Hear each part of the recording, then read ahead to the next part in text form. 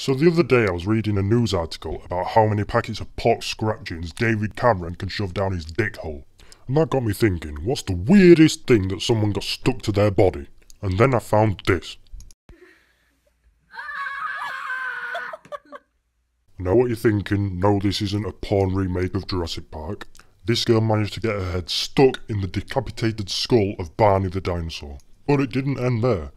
Her friends decided to Snapchat the entire story of how she got rid of the dinosaur head. Because that's what best friends do on the internet. So this is the first Snapchat, which to me looks like it wouldn't be out of place in the next Silent Hill movie. And then this is the next one, which the girl alone looks like she wouldn't look out of place in the next Silent Hill movie. And I don't know what the fuck is going on in this picture, apart from the guy on the left looks like he just snorted crystal meth and rang a sex line.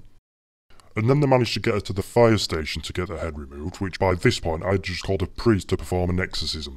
I mean, look at this crazy fucking girl! Anyway, they managed to get her head off, and the girl looks like she's been living in a cave for the past 6 years. So the moral of this story is don't let David Cameron put any pork-related objects near his dick.